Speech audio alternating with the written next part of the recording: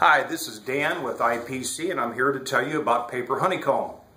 Paper honeycomb is made of hexagonal cells. This design came from beehives. And paper honeycomb, or I should say honeycomb, has the highest strength to weight ratio known to man.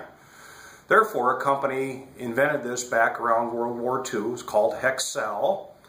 They made it out of aluminum honeycomb, and they thought, well, why not make it out of other materials besides aluminum? So they chose paper. That's how the paper honeycomb industry got its start. Today, there are honeycomb manufacturers all around the world. IPC, our honeycomb plant, is in Wilton, Iowa, near the Quad Cities.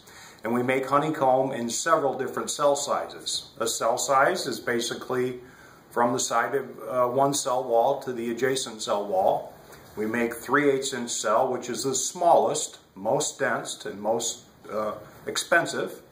1/2 inch cell, 5/8 inch cell, 3/4 cell, 1 inch cell, and 1.2 inch cell. The biggest cell, 1.2 or 1.25, is the least strong, the least dense, and therefore the least expensive.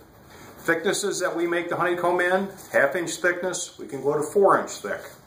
We can go 60 inches wide, 10 feet long.